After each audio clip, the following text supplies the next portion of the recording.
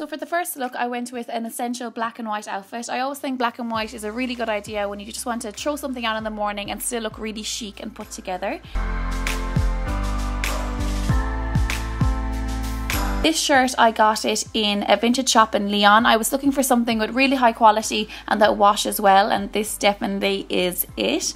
For the trousers, I got these in Zara and they're really nice, kind of loose fitting, easy to wear. At the start I was wearing Topshop jeans, but scrapped that after a while because comfort is key. For the blazer, I just threw on my Topshop blazer over the outfit. That kind of makes the outfit even more put together and gives you that, you know, business-bish look, which I really like.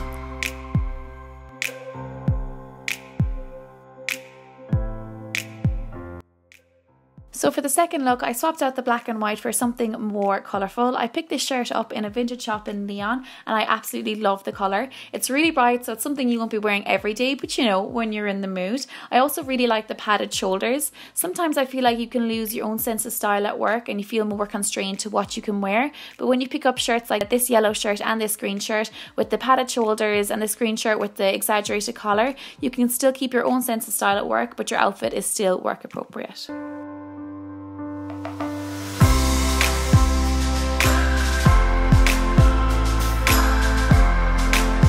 So for the third outfit, I went with another blazer look, surprise, surprise, but I just love blazers. I think they look really nice on everyone. You look put together and glam, and it's just super easy to throw them on. This baby pink colour is also stunning for a spring summer, but I would say if you are wearing this, pair this with more black and white just so it's not too over the top for work. I wore my black Jimmy jeans with this look. These are perfect because they actually stay black and they're really good quality. I would always say nice pumps are a workwear essential, and I got these from the Una Healy collection.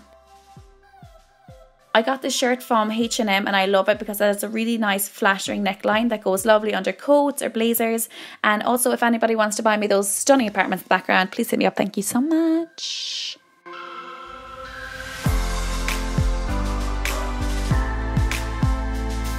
And for the last shot, I just threw on my royal blue blazer just as another idea for a colour option that might be suitable all year round.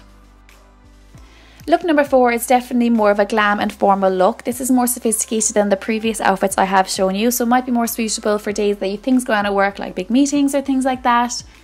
Since this blazer is such a statement piece, I teamed it with more of a muted colour palette, and I think the tones of the khaki and the white work really well together. This blazer is really well tailored and I bought it in Zara. This is such a versatile piece that I think you can style up with these pointed toe heels, or else you can kind of make more casual with white chunky runners. Overall, this is definitely one of my favourite looks.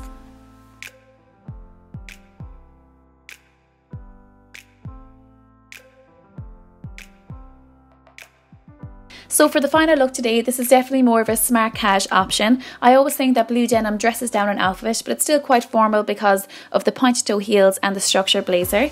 This blazer is yet again from another vintage shop in Lyon. I love vintage shopping and I think there's so much satisfaction when you find a good piece like this. I also got this belt in a vintage shop as well.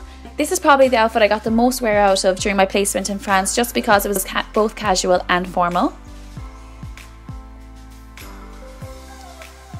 For all the outfits you've seen today, I have links down below in the description box to similar items or the items themselves. Thanks for watching and don't forget to subscribe!